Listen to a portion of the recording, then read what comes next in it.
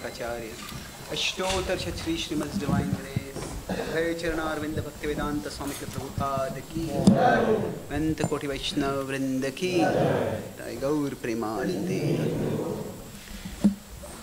Jaya Jaya Shri Chaitanya Jaya Nityananda Jaya Advaita Chandra Jaya Gaura Bhakta Vrinda Jaya Jaya Shri Chaitanya Jaya Nityananda Jaya Advaita Chandra Jaya Gaura Bhakta Vrinda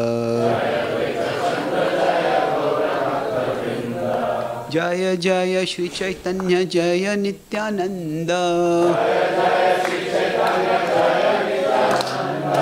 Jaya Advaita Chandra Jaya Gaura Bhakta Vrinda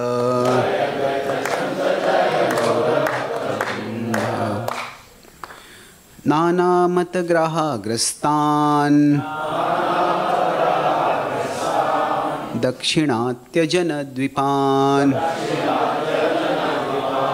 Kruparina Vimuchaitan Gauras Chakre Savaishnavan Nana Matgraha Grastan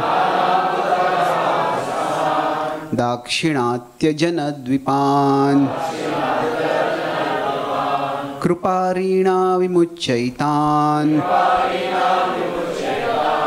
Gauras Chakre Savaishnavan Nana Matgraha Grastan Dakshinatya Janadvipan Kruparina Vimuchaitan Gauras Chakre Savaishnavan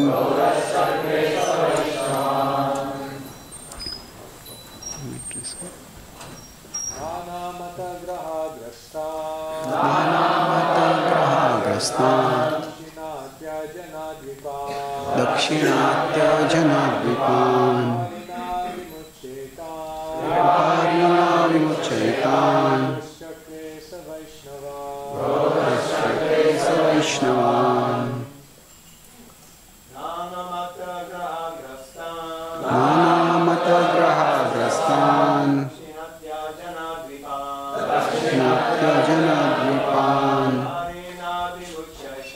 Kruparina Vimuchaitan Gauras Chakre Savaishnavan Nana Mata Graha Grastan Dakshinatya Janadvipan Kruparina Vimuchaitan Gauras Chakre Savaishnavan Vaishnavis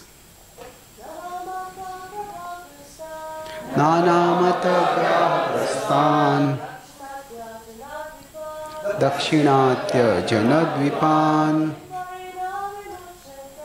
Kruparina Vimuchaitan Gauras Chakre Savaishnavan Nana Mata Graha Grastan Dakshinatya Janadvipan Kruparina Vimuchaitan Gauras Chakre Savaishnavan Nana Mata by various philosophies Graha like crocodiles Grastan captured Dakshinatya Jana the inhabitants of South India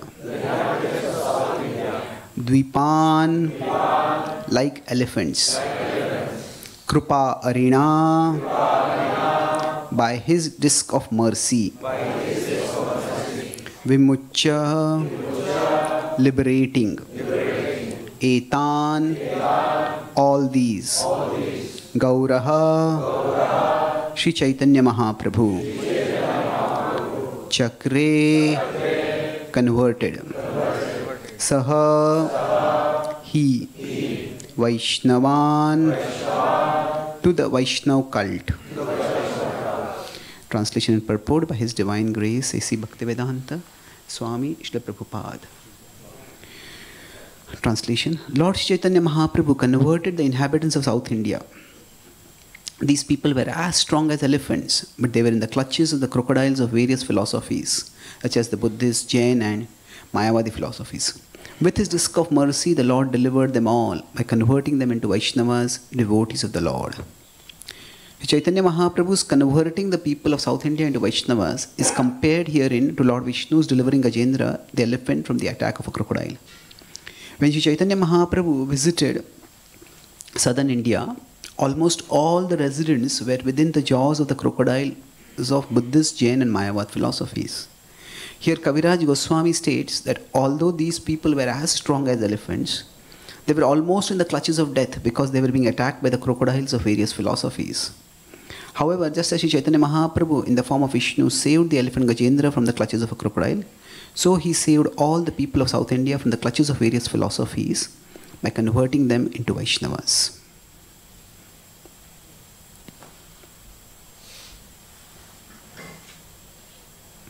Om Ajnanatimirandhasya Jnananjanashalakaya Chakshurunmilitam Yena Tasmai Shri Gurave Namaha.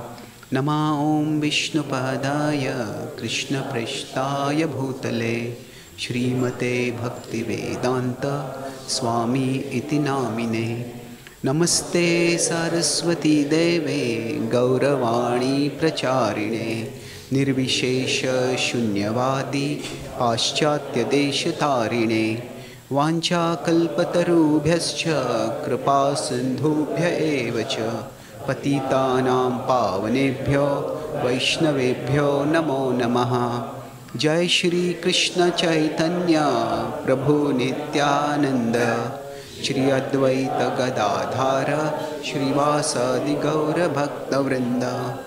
Hare Krishna Krishna Krishna Hare Hare Hare Rama Rama Rama Hare Hare. Hare Krishna. I'm grateful to be here, all of you at the lotus feet of their lordships, and try to speak something today on the topic of the way in which Krishna's Kaviraj Goswami reveals the glory of Chaitanya Mahaprabhu. In this section, it's in terms of his outreach. So, how Krishnadas Kaviraj Goswami has structured the Chaitanya Charitamirta to reveal Mahaprabhu's glories, Mahaprabhu's glorious outreach specifically. So that will be the broad topic I'll discuss. So this verse specifically is saying this is a prelude to the description of how Mahaprabhu will travel extensively in South India and deliver people. So I'll use the tablet as a whiteboard to write certain things. So here, if you consider the Chaitanya Charitamirta, doesn't even know how many sections it has. 3 sections. Now, if we consider we are in right now the section. This is the Adi. Now, Adi has 1 to 19 chapters. Madhya has, so it's 1 to 25 chapters. And the Antya has 20 chapters. So is it 19 or 17 the first? Anyway, whatever it is, sorry about that. But let's focus on the Madhya, that's our focus right now. So now here what is happening essentially is, we are at the transition of the 8th and the 9th chapter. If we look at the overall book, it's a very intriguing picture. See, chapters 1 to 4, or you could say till 5, is Mahaprabhu's travel from Bengal. Specifically, he took sannyas in Bengal, and from Bengal to Odisha. He specifically came to Puri, That is his travel that is described. Then 6th chapter is his discussion with Sarvabhaum Bhattacharya. It's a long discussion. And then after that, we will see that immediately he leaves. He leaves immediately on traveling. And in fact, we'll see later on in the 10th, 11th chapters, when he comes back, at that time Sarvabhaum Bhattacharya introduces Mahaprabhu or introduces to Mahaprabhu various prominent residents of Puri. So it's interesting that like Mahaprabhu has attained an extraordinary success. Sarvabhaum Bhattacharya is the leading scholar of a whole branch of philosophy, Navanyaya. And then he is also the main advisor of the king over there. So Mahaprabhu has transformed him. But Mahaprabhu does not rest on his laurels. Like he does that and immediately departs. So he, at least soon after taking sannyas, he is in a very exuberant mood. So he wants to keep traveling. And we will see Mahaprabhu has, if you consider his travels, there are two main travels he has. Which are the two main travels? Yeah. So south and north. And it's interesting that for him, his travels to the north actually take more time. In the sense that not that it is a longer duration, the exact duration of each tour is not, like in terms of days, it's not specified so clearly in Chaitanya Charitamrita. But the idea is, Mahaprabhu's associates are afraid for him to go to Vrindavan. Why? Because Vrindavan, if he goes, yad gatvan anivartante. He is so much in love with Vrindavan, he may never come back. In fact, that was also one of the apprehensions of his mother. Externally, mother said that, Shishimata said, if you go to Vrindavan, it's so far away, I'll not get any news. But another was, if he goes to Vrindavan, he may just lose himself completely over there. So, sometimes devotees on their t-shirt or something, they put, I lost my heart in Vrindavan. You know, well, if you lost your heart, you gained something wonderful. But maybe we don't want you to lose your heart so early. You know, there is so much service to it and all over the world. Srila Prabhupada was in Vrindavan. Prabhupada left Vrindavan to go all over the world. In fact, we can say that's the external vision. Prabhupada didn't leave Vrindavan. Prabhupada carried Vrindavan with him wherever he went. And he manifested Vrindavan over there. But the point is that initially he's eager to travel, and even before many of his associates have assembled there, he just leaves for South India. And then later he comes back, and when he has to go to North India, he has to repeatedly request his associates, and associates come up with excuses. Oh, this festival is here, go after this festival, and then that festival is there, and go after that festival. So it takes a lot of effort for Mahaprabhu to actually go to North India, and specifically to Vrindavan. But South India he leaves immediately. And so his South India tour is basically described from, if we consider 7, 8, 9, 10, and approximately 11, he's fully back. 10 is more or less like his return. And in this, his travels are described in chapter 7 and also in chapter 9. These are two chapters. And in between here is the meeting. With whom is that meeting? Ramanand Rai. And that's an elaborate meeting. So, the way Krishnadas Kaviraj Goswami has structured the Chaitanya Charitamrita is significantly different from all the other biographies of Mahaprabhu.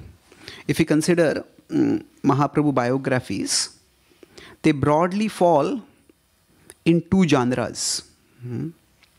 So generally when we talk about a biography, biography is a book which describes the life of a person. So normally most such books are narratives. They are narrative in their nature. Okay, this happened and this happened, this happened. They focus on incidents.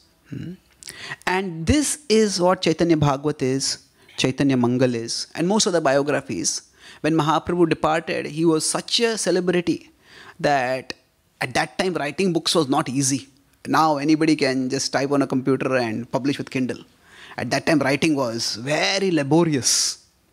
Of course, writing requires effort many times, but that time it's very laborious. But 27 biographies of Mahaprabhu were written. And that gives us some idea of the impact that he had. It is a colossal impact.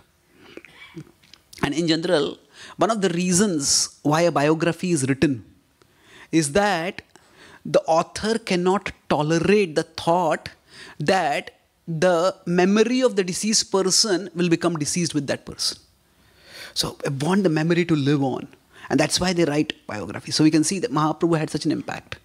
Now, among those, 9 are presently available. And 3 are what are primarily emphasized. So Chaitanya Charitamrita is the third. And in fact, among all the biographies that were written, this biography was the last.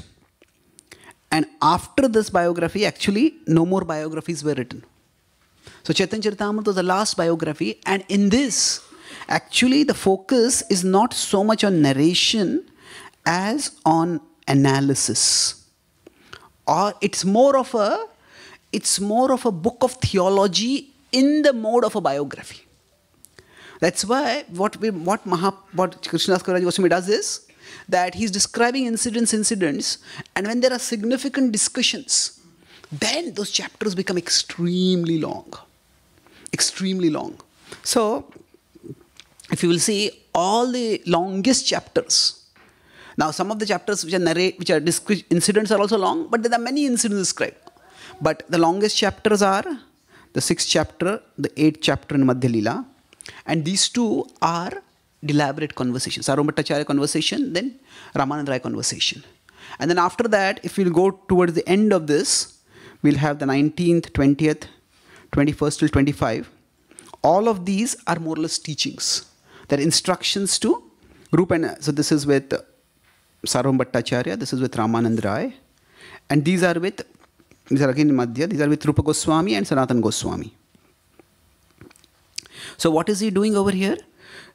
He is telling that what is his purpose. So what Krishnadas Kaviraj Goswami did was, for him the biography was not just a means to tell the life story of Mahaprabhu. The biography was also a means to consolidate his life teachings. Because among various spiritual teachers, at least in the medieval history, Mahaprabhu is among the few or the rare who didn't himself write extensively his will. So what were his teachings? So that was consolidated by Krishnadas Kaviraj Goswami.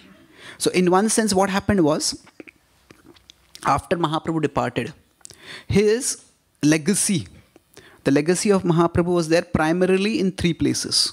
One was Vrindavan, and the other was Bengal, the third was Orissa. And here, the legacy in each of these places was kept in significantly different ways. That in Bengal, it was mostly his childhood pastimes, his youth pastimes, it is mostly his Leela. And it is more his early Leela. And here it was more of his later Leela. And that stayed in the collective memory. So all the biographies that have been written mostly by devotees in Bengal, not so much by devotees in Orissa. And then the devotees in Vrindavan, what happened was, for all of them, they were mainly the Goswamis. And Mahaprabhu appeared in Bengal, and most of his followers initially were from Bengal. But when they went to Vrindavan, they didn't focus on writing in Bengali, because not many people knew Bengali over there. So all of this was written in Bengali, or Odia, mostly Bengali. He said that actually what happened soon after Mahaprabhu departed, Prataprudra also lost the will to live. And he also departed. And then the legacy that was prominent in Puri shifted more to Bengal. And then it continued on. So in Vrindavan, because it was a place of Sanskritized learning, the focus was more on writing in Sanskrit. And the focus was also more on writing not Leela but Tattva. Because when Mahaprabhu came to Vrindavan, it was a sensation.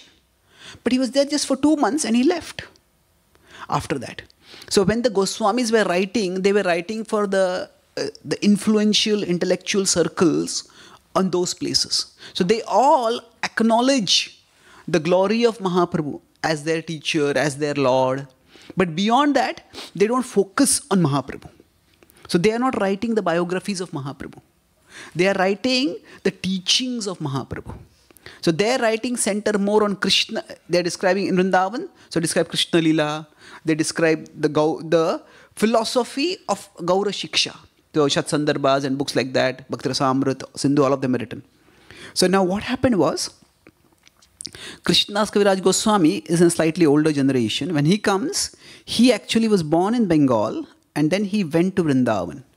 And then when he wrote Chaitanya Charitamirta, that is the first biography which is a combination of Leela and Tattva. So the Leela he had heard from his childhood. The Tattva he learned when he went to Vrindavan on the instruction of Nityananda Prabhu and learned from the Goswamis. And there, when he wrote the book, he describes the pastimes. But some of the pastimes are described more in detail in Chaitanya Bhagavat. And Krishnadas Kaviraj Goswami does not repeat those pastimes too much. It's beautiful, whatever pastimes are described, but his focus clearly is on the Tattva. And that is what he primarily elaborates. In general, we can understand the focus of an author by evaluating what are they spending time on, how much text is devoted to what. So Chaitanya Charitamrita systematized Chaitanya Mahaprabhu's teachings in the form of a biography. So now what happened was, because it's a biography, it is relatively easy to read. And those who want philosophy, they can go deep into the philosophy. Those who don't want, they'll just read the pastimes. But the philosophy is very much there within it and prominently there. And this integration, the way he has done it, also reveals how Mahaprabhu is presenting. So this is the overall structure. And that's why when you see over here, the time when he is writing, the other biographies don't have so many Sanskrit verses that are composed. Chaitanya Bhagavat and Chaitanya Mangal, they may sometimes quote Sanskrit verses as a part of their description of the activities of Mahaprabhu. So somebody quoted this verse, or this verse is appropriate over here. But Krishnadas Kaviraj Goswami quotes extensively from the Bhagavatam, so that is Sanskrit verses, but also he composes original Sanskrit verses, especially at the start of each chapter, which summarize that chapter. So basically, and we see and Srila Prabhupada also follows in that itself, from Krishnadas Kaviraj Goswami to Srila Prabhupada. Actually, this became like a tradition. So the tradition is Sanskrit in Bengali. So Prabhupada, for example, composes the Markine Bhagavad Dharma. That's a song which he composed when he is on the verge of entering America, beholding the coastline of America. And that time we see that there are Bengali verses, but in between there are Sanskrit verses. So it's a song, but within the song he's quoting Sanskrit scripture. So that seamless transition between Sanskrit and Bengali, that was pioneered by Krishnadas Kaviraj Goswami. And one reason contextually is that he brought together the Sanskrit teachings of Tattva and the Bengali description of the pastimes together in one magnum opus. And this became such an authoritative book that afterwards, nobody felt any need to write any more biographies of Mahaprabhu. In fact, it became like the base book on which the Gaudiya Vaishnava tradition would elaborate its teachings. So that's what Krishnadas Kaviraj Goswami is going. So we'll see the previous chapter was extremely long. The narrative pastimes are, the narrative chapters which narrate pastimes are generally not that long. He describes the incidents briefly.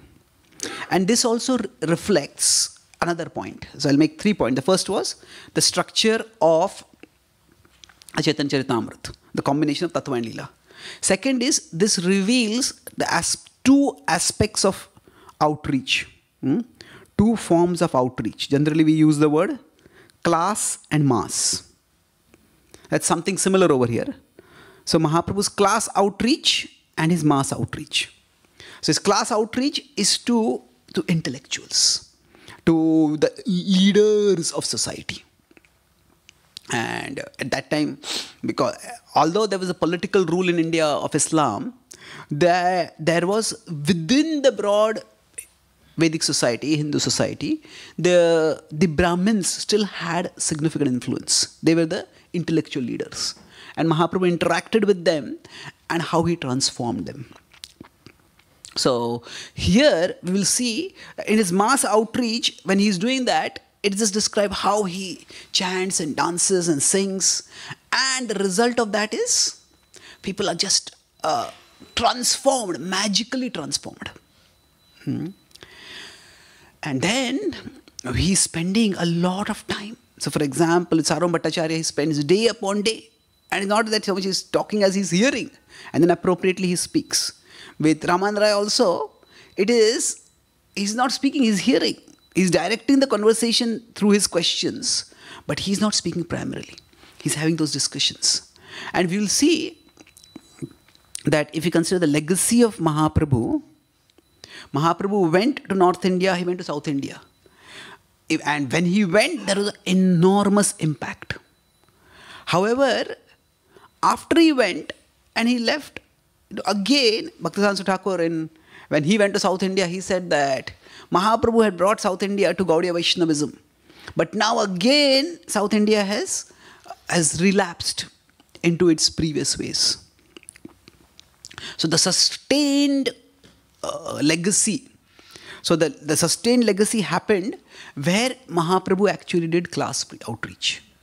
And it was as follows. So Ramananda Rai, whom he met, now he will renounce the world and not exactly renounce the world. He's still a grahastha, but he renounces his worldly position in the political world and he comes to be with Mahaprabhu in Puri.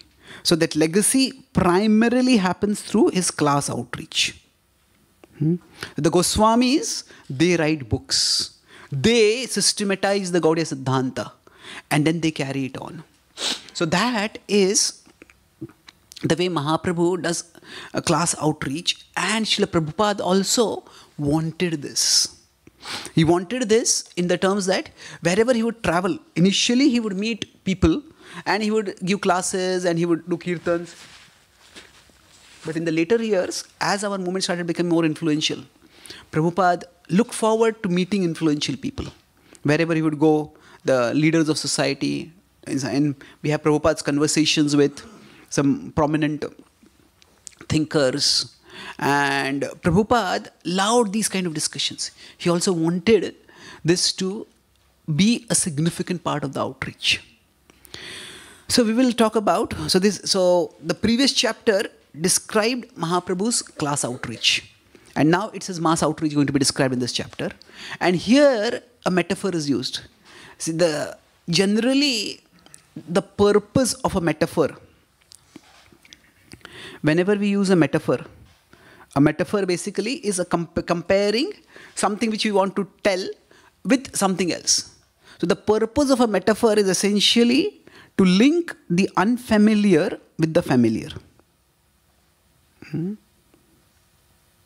So you want to link the unfamiliar with the familiar. So generally the concept may be unfamiliar. The concept is unfamiliar. But the metaphor, the analogy, that the compared object we can say. So the compared object is familiar. And that way the metaphor makes the concept accessible.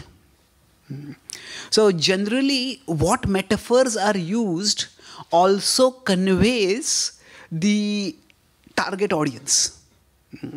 Say if somebody is giving a spiritual talk and if you hear them say giving examples from say Bollywood or Hollywood or cricket or tennis or this, then we may wonder, okay, what kind of audience? This is probably not a temple hall audience that they're speaking to, isn't it?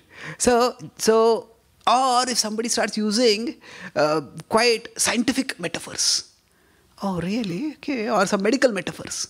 So the metaphors, they reveal the kind of audience that is being addressed. In the past, generally books were written by scholars for scholars. Books, the spiritual wisdom generally was passed primarily through the oral tradition. Because there would be wise people in most places and they would speak Books were not so easily available. So books were written by scholars for scholars. And we see the fact that the metaphor that he's using, it's indicating that he expects his audience to be already familiar with the Bhagavatam. So at first glance, we would say, okay, Buddhist philosophy, Jain philosophy, these are known to be non-violent philosophies. And then why are they being compared to a crocodile over here? Generally different animals are said to symbolize different things. Generally if we say in any culture, he is like a crocodile. That's not a very complimentary thing to say, isn't it? It conveys strength, but it also conveys fear. It also conveys a certain level of danger, harshness. So the idea is that the point is not so much to demonize the philosophy. The point is to compare. So just as Gajendra was trapped.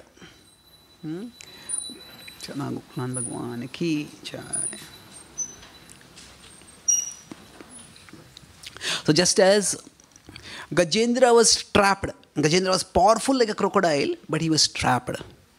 And similarly, what happened was that here it is said these people were strong, but they were trapped. They were trapped. Now what does the strength refer to here? Actually, in India, especially in the southern part, the spiritual culture was largely preserved. So if you see, when India had like almost 1,000 years of Islamic invasion, and there was a lot of devastation in North India. And the North Indian culture that is there right now in India, that is quite syncretic. It's a combination of the traditional Vedic culture and the culture that came from the various Islamic invaders. There were not just one, there were many who invaded different times. South India was relatively unaffected. Although there were some invasions, but it was never really, the whole part was not really conquered and dominated. Some part was, but not as much. The devastation was not that much, that frequently. So the overall spiritual culture was quite strong. And in that sense, when we talk about Buddha, Jaina, Mayavadi, none of these are materialistic philosophies. We could say they are not exactly devotional philosophies. They are Buddhism and Jainism, they are more non-theistic. They are not so much atheistic as non-theistic. Although there are some expressions which did become atheistic eventually. But they just didn't focus on God so much. And some became atheistic, but from our tradition's perspective, they are actually pre-theistic. That means they laid the ground for eventually theism and eventually bhakti to be presented once again. So there are various reasons and there are various ways Mahaprabhu's strategies affected. So I'll focus on the class outreach, but just let me complete this part about this metaphor. So what is being talked about over here is that people were attacked by these philosophies. And Buddha, Jaina, Mayavadi, Kutarka, Khandana. So it is in the Bhaktivinoda Thakur has composed 108 names of Mahaprabhu. In one of them he described that these were the same thing. These three philosophies, they were what Mahaprabhu, he refuted. He freed people from these philosophies. Now as I said, all these three philosophies, they are, we could say, nowadays people have the spiritual but not religious. So you could say these were spiritual but not theistic. Not exactly theistic. So the spiritual means that they were focusing on something higher. They're focusing on some higher reality, some conception of liberation, some conception of nirvana, some conception of some higher attainment beyond the material. So they're spiritual in the sense that they were non-materialistic. But they were not focused on God. So it's an interesting combination. And so for people who are relatively speaking Sattva-guna, those who have relatively a pious culture, so philosophies that are Rajasic or Tamasic, they are not going to attract people so much. Now, I'm here talking in terms of the overall impact, because in every philosophy, there will be practitioners of various kinds. But these all focus on some level of higher consciousness. But what happens sometimes is, especially the emphasis of Chaitanya Charitamrita is, and generally of the Gaudiya tradition, is something quite specific. We have sattva, goodness, rajas, tamas. And then above this, we have Shuddha Sattva. Now, this idea that there is transcendental beyond the goodness, that is there in the Vedic various texts, but is emphasized in especially in the Bhagavatam, the term Shuddha Sattva.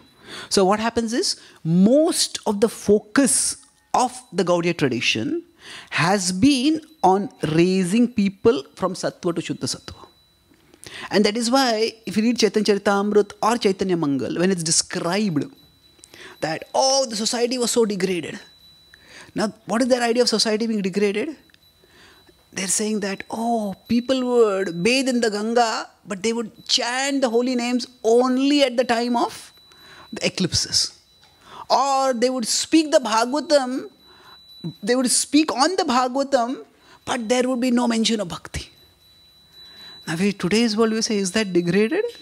Well, if somebody is bathing in the Ganga, somebody is actually reciting Bhagavatam, well, that's quite elevated, isn't it?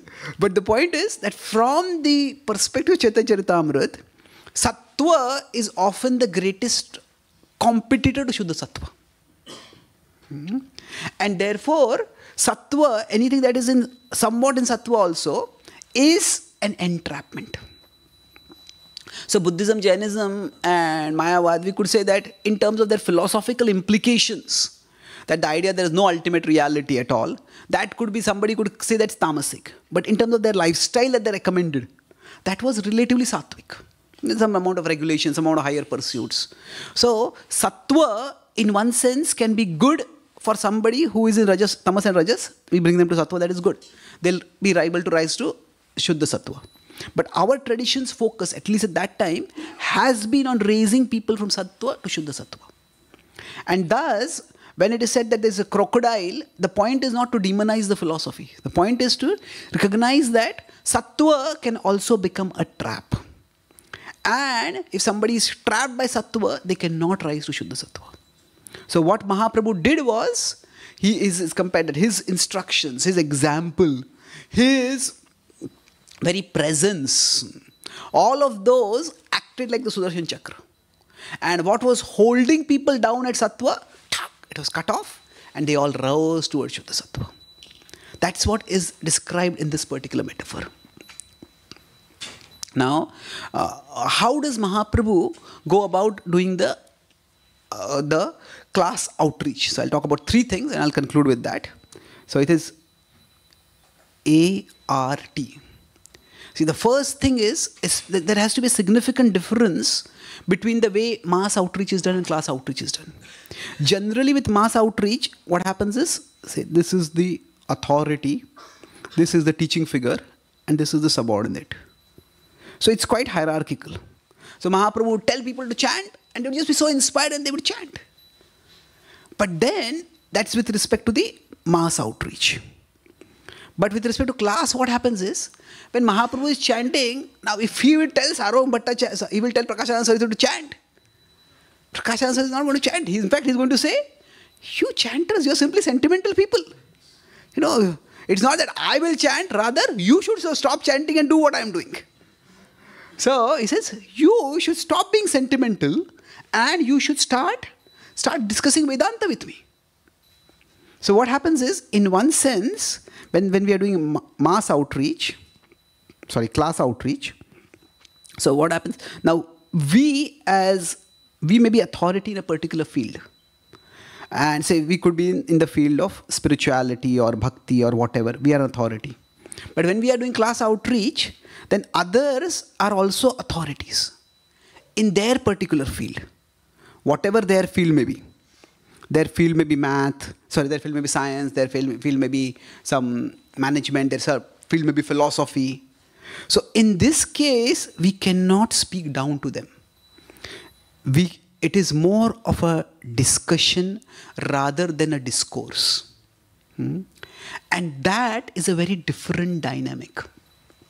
So, Srila Prabhupada, when he had started his Bhaktivedanta Institute, he wrote a letter to the devotees about how they should do outreach. And he says 3 things. So this acronym ART which I took was, Prabhupada says that we should learn the art of how to approach these influential people. I'm paraphrasing the quote now. That he says, they will be proud, but that's all right. They have earned it. It's very striking. He said, it's all right, they have earned it. That means if they have attained some success in their particular field, that they will be proud. That's okay. They are at a high level.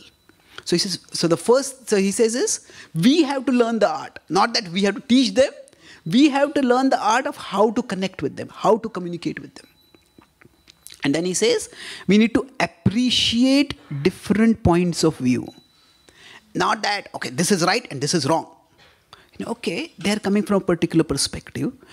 We need to learn to appreciate different points of view. So they, from their experience, so appreciate the viewpoint. The appreciate doesn't mean agree. There's a different point. Appreciating is, yeah, okay, I understand where you're coming from. And based on your perspective, your life experience, your analysis, yeah, it's not a unreasonable conclusion.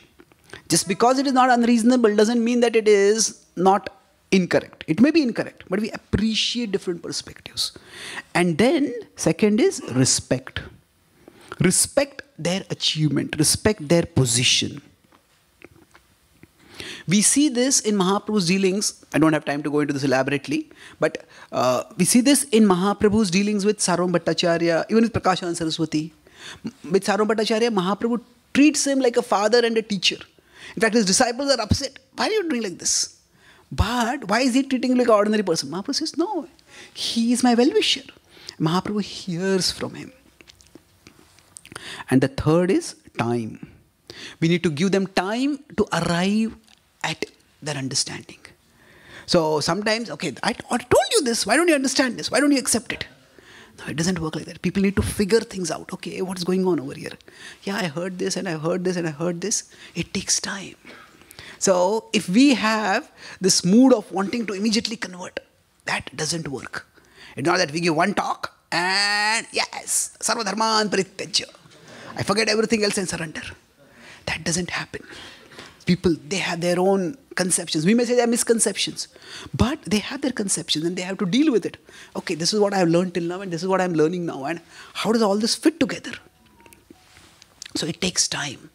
But if we go through this, we as a movement have been successful to a large extent in direct outreach to the masses. Of course, there's a lot more to do in every area, but where actually, if we want to reach influential people, then we need to we could say, redefine or at least reorient the way we present. And we will see that Mahaprabhu himself has provided the example. So appreciating others' points of view. So when what is appreciation? Just in the past time that happened, Sarvam Bhattacharya says, yeah, I can understand where he's coming from. It might seem a little presumptuous that a grahastha wants to instruct a sannyasi. But it's not. He says, actually, he's my well-wisher. He sees that I'm a young sannyasi and therefore to protect me, he's speaking the philosophy. And then he sits down and hears respect. He constantly, even as I said, his disciples, his followers are annoyed, but Mahaprabhu says, don't be annoyed with him. Don't speak like this about him. And then time, it goes on for 7 days. He just hears. Now we could say those 7 days would have been intellectual torture. He's just hearing philosophy. See, there are 3 things. Sometimes when we don't understand something, we get bored. And that's bad enough. We get bored, we get exhausted. Generally, as a speaker, you can understand when people are not connecting when people start looking at you as if they are watching a foreign language movie without subtitles. So, one is that we don't understand, then it's annoying. It's okay. But other is that, second level is that we understand that this person is speaking something wrong. but we can't figure out what exactly is wrong and how exactly to point out it is wrong. Sometimes some speakers make some point which makes us uncomfortable. But, what exactly is wrong? How to point it out? So we are uncomfortable. Third is where we know what the speaker is speaking is wrong and we know how it is wrong, how to explain it. And at that time to maintain restraint is actually extremely difficult. You are wrong, immediately I'll point it out. So the time means Mahaprabhu exhibits this restraint. That he knows what he's speaking is wrong, he knows how to point it out, but he waits, he bides his time. And that's how he's able to eventually, when he respects Sarvabhauma, Sarvabhauma respects him. And then when Mahaprabhu speaks, Sarvabhauma listens to him. And thus he's able to transform. So this is how we also can, especially as our movement is spreading, more and more, we need to reach out to people who are leaders or who are potential leaders. If we have to spread in a sustainable and extensive way. So there are some pointers from Mahaprabhu's example as depicted by Krishnadas Kaviraj Goswami. So I'll summarize. I spoke 3 main points. The first point was the structure of Chaitanya Charitamrita, how it is a combination of Tattva, that is from the Goswamis in Vrindavan in Sanskrit, and Leela, that is from the Bengali Vaishnavas in Bengali. So it's the last biography, and it is more a book of theology in the mode of a biography. And the second point was about Mahaprabhu's outreach, how he did both class plus mass outreach. And both are being described in the Chaitanya Charitamrita. So it is that when he is doing class outreach, he's actually spending time, and Krishnadas Kaviraj Goswami also spends time in describing this. So what Krishnadas Kaviraj Goswami is doing, so that is indicated by the metaphor that he uses. That actually, when he's comparing the Buddhists and other philosophies to crocodile, the point is, it is to an informed audience who knows that they also are familiar with the Bhagavatam. And that indicates so this outreach was primarily, both of them were largely for taking people from Sattva to Shuddha Sattva. And in that sense, Sattva is also considered to be a trap, so it's compared to a crocodile over here. And the last part was about class outreach. I talked about 3 things. That is, appreciate their point of view. Appreciate doesn't mean agree, but just say that it's reasonable that you come to this conclusion from your perspective. Then respect their position, that they are not be subordinates because they are expert in their position. And give them time to arrive at conclusions. So if we do this, we can also expand our outreach to more influential and intellectual circles and follow in Mahaprabhu's footsteps in a small way in doing both class and mass outreach. Thank you very much. Hare Krishna.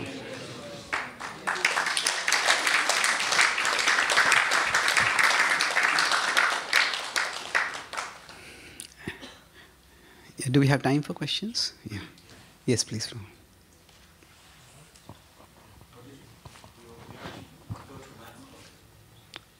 Till 9 o'clock. Okay, sure. Thank you. Okay.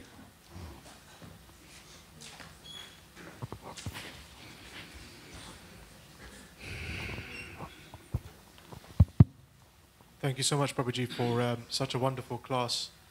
And I was thinking about this acronym to appreciate, respect, and give time, or allow time for the transformation to happen. And I was thinking that, yes, sometimes we do come across very influential people whom we would like to present Krishna consciousness to. I was also thinking there are times as well that with our own family members, that perhaps we're also wondering, how do we present Krishna consciousness to them? And I was wondering if we could use the same system, or is there something else that you would suggest to, because oftentimes, they may say something and we think, no, this is wrong, and we want to sort of correct them, but like you said, do we have that position to do so? So I was wondering if you could say something. Okay, yeah. So if we are to try to share Krishna Bhakti with our family members, how do we do that? Yeah, it's see, we have our material relationship and it has its dynamics. And then we try to spiritualize the relationship that brings its own dynamics. So sometimes it becomes too dynamic. It becomes then what is happening in that relationship, it's difficult to figure out. So yes, these broad 3 principles can apply to any form of outreach. But let's put it this way. See, if this is Krishna. In fact, I'll be doing a seminar on this topic eventually. But this one diagram is, this is Krishna, this is, say, this is V. And so this is our relative, our family member. So what happens is, say we could say this is 1. This is our most important relationship with Krishna. And this is 2, our relationship with a family member. And the 3 is their relationship with Krishna. So the ideal situation is where all 3 grow together.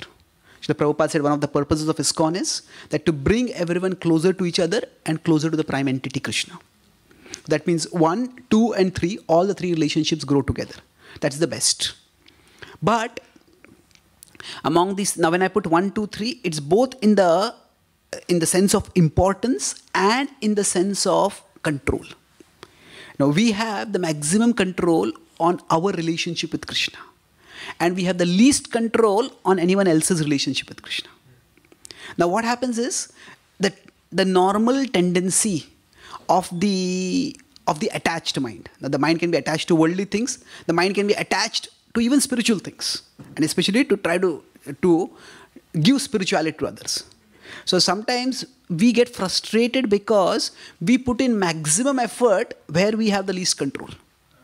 And we put least effort where we have maximum control. So we put too much time in 3 and we put a lot of time, very little in 1. And so we are preaching to the other person, do this, don't do this. And they say, oh, after you became a devotee, you have become a more unpleasant person to be with. So, is our devotion, we say bhakti, theoretically bhakti leads to manifestation of all good qualities. But is that actually happening? So, in general, if the other person is not really very interested, or they don't seem to be so eager, then it's best to see all these 3 as separate relationships. It means give time for 1 and do whatever is required for a healthy 2. Means whatever is normal in that relationship, do that. And then leave 3 to Krishna. So leave 3 to Krishna, because what happens is, if we put too much pressure on 3, that you should connect with Krishna, then what happens is that if we put too much, say, pressure here, then that creates a strain here. Because what is happening is, we are demand every relationship, there is a contribution that we are doing to the other person, and there's an expectation from the other person. So when we are expecting too much, on one side, you should do this, you should not do this, we're expecting all that. And then when that person wants time, no, I have to go to temple for the program, I have to chant. So what happens is, if our expectation increases and our contribution in the relationship decreases, then that creates a strain. And when there is a strain in a close relationship, then that actually creates weakness in this also. Because how much can you, if there's tension at the home, even if you sit down to chant, how much can you focus on Krishna? Can't really do that much. So what we want to chant to make our temple, our home, into a temple. We don't want to chant as a means to mentally run away from our home. My home is so much tension, I just want to forget it all. That's not the purpose of chanting. So what happens if that is happening? Just decrease the pressure on 3. Let that person grow at their pace. And do what is required in 2. And make sure that we have our space for 1. One is our relationship with Krishna. And in general, we'll find that, especially in today's world, which is relatively not so hierarchical or so vertical, if we don't impose on the other person will also not impose on us. So if we don't force 3, they won't interfere with 1.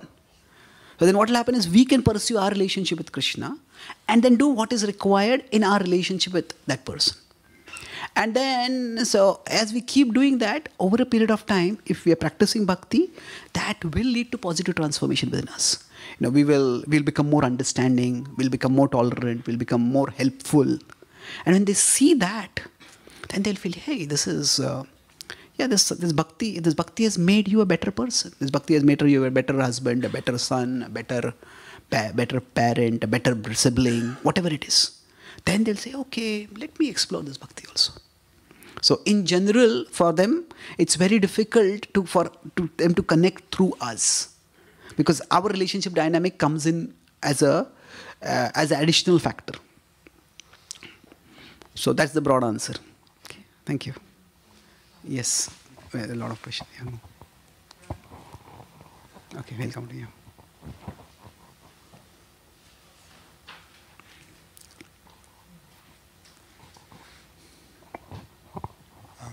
Thank you very much for your teaching. I'm a bit nervous about this question. I was going to ask you this last night, but your diagram there is quite pertinent to my concern. Because you have Krishna, you've got we or the followers, and a relative that may not be attached to Krishna. Now my question is,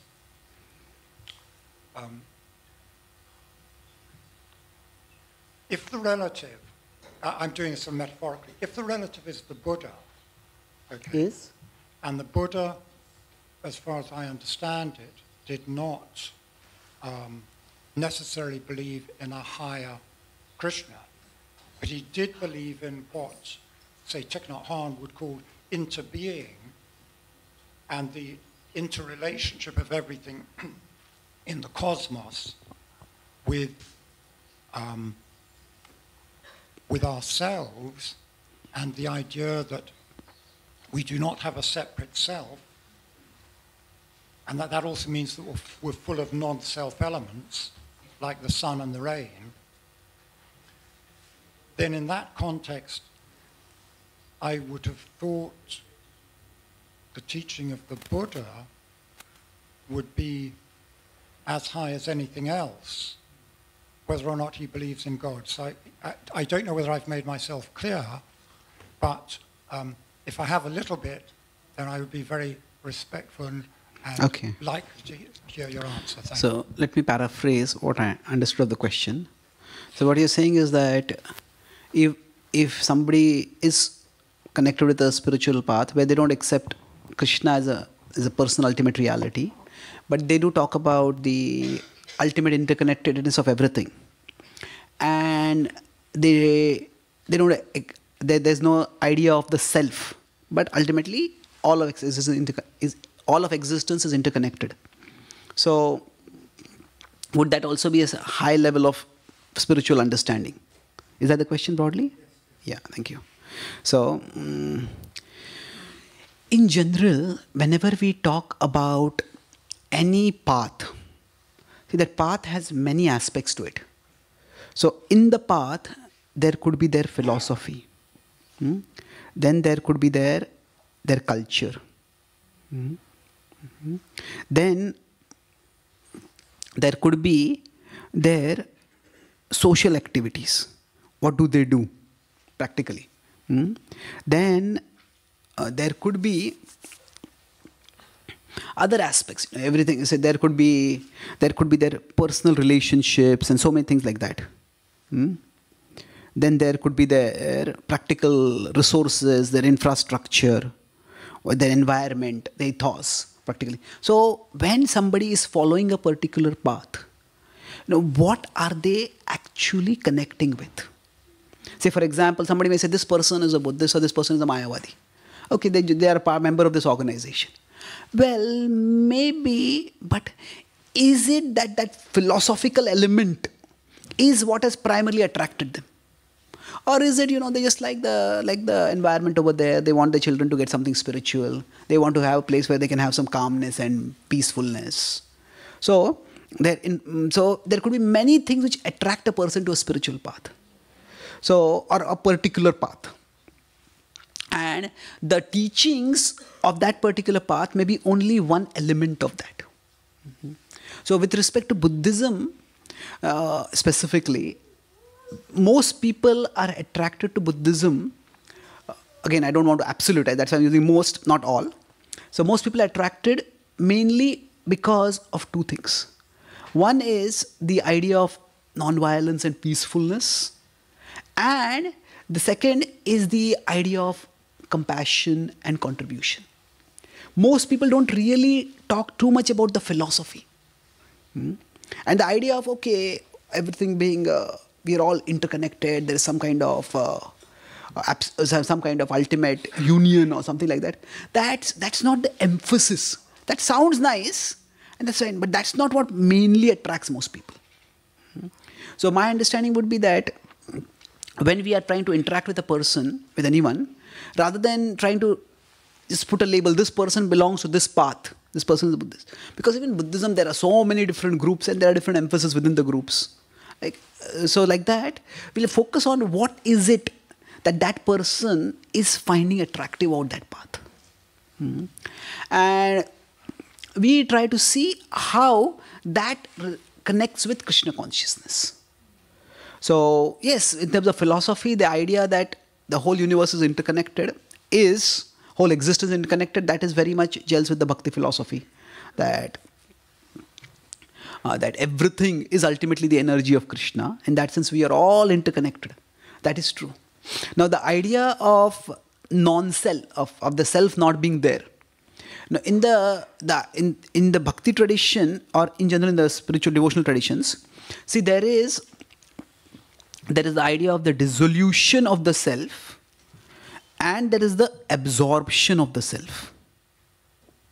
And in one sense, both are similar. In another sense, they are extremely different.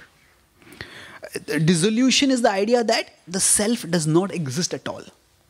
That we'll come to a state where we will transcend the idea of the self.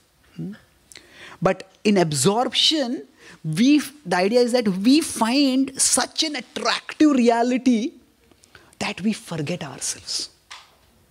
And in the Bhakti tradition, that is what is considered the perfection.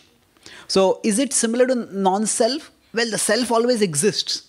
But the self, generally when we use the word self, it is associated with fallibility, it's associated with limitations, it's associated with mortality, it is associated with selfishness and other things. None of those are there in that state. So the idea of going beyond the self in terms of going beyond the limitations of the self, that is very much there.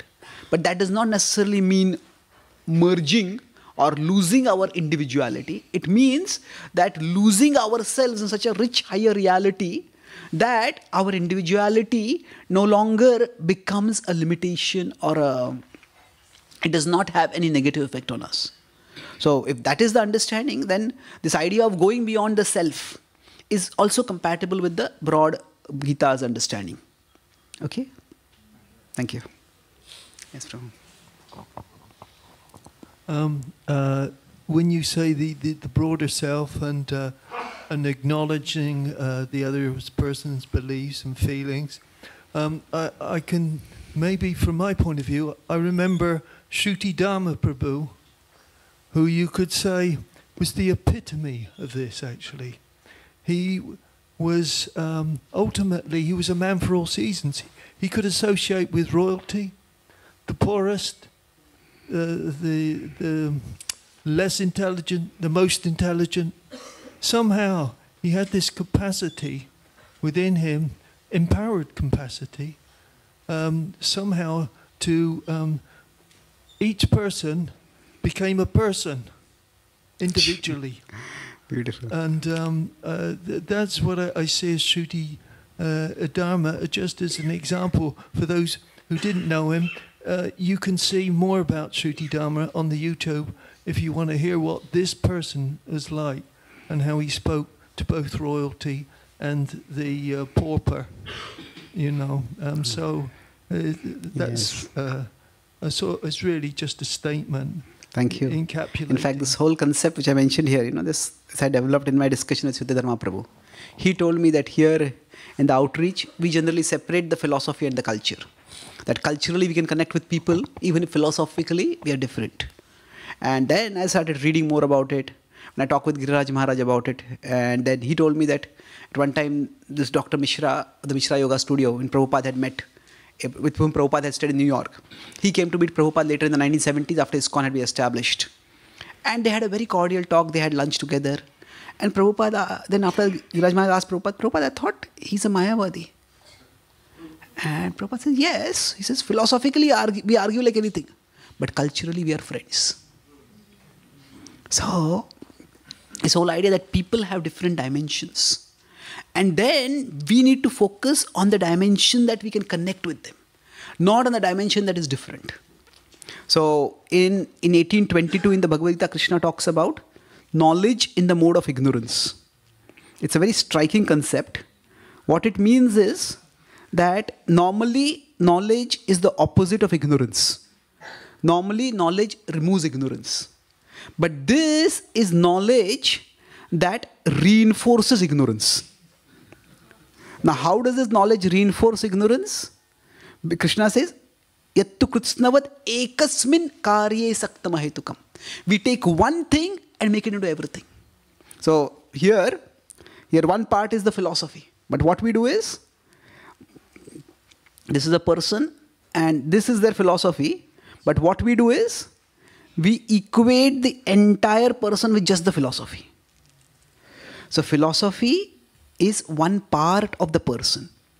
So when we can find out that actually people have multiple dimensions, and some dimensions may disagree, but some dimensions, there are a lot of similarities. So let's focus and work with those similarities. Then we will be, as you said, treat people like persons. Yes, he's an excellent example. Thank you for mentioning that. Hare Krishna. Yes, true. Hare Krishna. It's a question about the time. So like, let's say I'm talking to someone and I'm trying to help them. Like I find it sometimes difficult to know how much time I should give. Sometimes it's months, sometimes it's more. And obviously I'm like limited with my compassion. I'm like, oh, they can just go to a loka. And I'm like, so how do we like kind of make sure that we protect ourselves in relation to time, how much time we give to someone who's trying? They're making progress, but then they're just... Okay, good question. Actually, good you asked this question. Thank you. So how much time do we give to people? Actually, when we say give time, there are two different meanings over here. There is, one is we give our time, and the second is let them take their time. So I was primarily referring to the second thing, not the first. If a person is not really interested in not reciprocating, then it's not that we have to spend days and hours and a lot of time on them. It is just that sometimes we open the door for Krishna to somebody, and if they don't walk in through the door, sometimes our tendency is slam the door in their face. Why did you come in? No, it's not necessary to do that. Okay, we open the door and then we leave. If they want, they can come in at their time. So yes, we have to be practical. How much time do we have, especially? And there are different forums. Say if you are in book distribution and somebody starts talking a different philosophy, that's not the time to give time. That's the time, okay, just move on. But then if we are working with a colleague, if we have a relative, if we have a friend, or some person with whom we have a more of a lasting relationship, or we would like to have a lasting relationship, then in that situation we may have to both give them our time sometimes, but also let them take their time to come to conclusions. So that way we can keep the door open, and when we spend time with them, it is not just to see whether what they are doing and how they are practicing Krishna consciousness. It is also Krishna consciousness has two different meanings, or many, but here in this context two meanings. We could say is, or when we are trying to interact in a Krishna conscious way with others. One could be, we could say, what that person is doing in relationship with Krishna. Oh, this person is not chanting, this person is not reading the Bhagavad Gita, this person is eating this kind of food and all this. This person is doing nothing in relationship with Krishna. Therefore, there is no Krishna consciousness in this relationship. So, Krishna conscious vision of, this is interpersonal interaction. When we are interacting with people, what does it mean? The other could be what Krishna is doing in this person's life. That means that although that person may not have a relationship with Krishna, Krishna has a relationship with that person. You know, we may turn away from Krishna, but Krishna never turns away from us. So that means if that person is going through some experiences, what is happening through those experiences? Now, how is that person's understanding evolving? How is that person becoming wiser or just growing in life? And everybody grows and evolves in life. So if we see from that way, then we'll see, okay, this person is moving from here to here. Maybe they're not yet, they're still at a pre-Krishna conscious level. But Krishna is acting in everyone's life. It is not like for Krishna, if you, like ISKCON membership is not a Lakshman Rekha. Krishna cannot go out of it. Krishna is acting only in the life of those who are members of ISKCON. No, Krishna is acting in everyone's life, even in atheist lives. I once gave a class, God does not believe in atheists.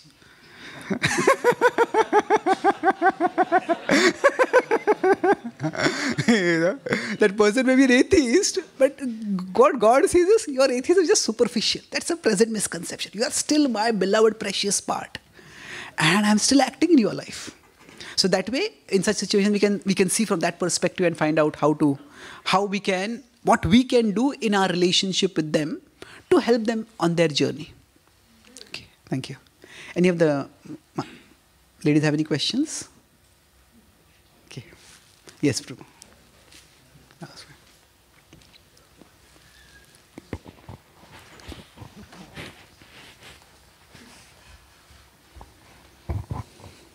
Thank you for your stimulating class. It's sometimes said that when Mahaprabhu preached to the masses, it was Harinam Sankirtan. To the class, it was Vedanta Sutras and the Mayavadis, the Sannyasis. And then he relished rasa with his intimate associates, Ramananda Roy. Now, it seems to me you're kind of maybe classifying it slightly differently, and I'm curious to know why. Are you saying that for Ramananda Roy, that was outreach to the class as well as relishing internally? So yeah, I'm just wondering. Okay, good question, yeah. So we could say, was with Ramananda Roy, was it actually outreach? In the sense that Ramananda Roy was already a devotee relishing high mellows of bhakti.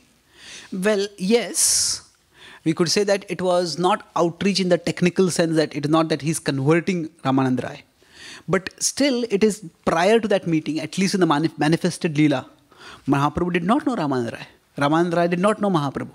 It is Sarvam Bhattacharya who told him, go and meet him.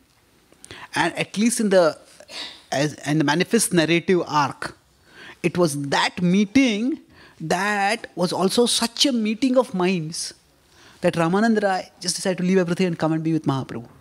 And he became an intimate associate. So outreach doesn't have to necessarily mean that we have to change people's minds. Sometimes people may have similar minds, but still they need to link with each other. So that is also class. Class in the sense that he was already, when I'm using the word class, I'm seeing it in more in terms of he's already an evolved person. And with that, he's spending time. And by that spending time, so he was already a devotee, Ramananda Roy, but Ramananda Roy, through this meeting, became inspired to become a part of Mahaprabhu's movement, and he contributed to Mahaprabhu's legacy. Okay, thank you. Any last question?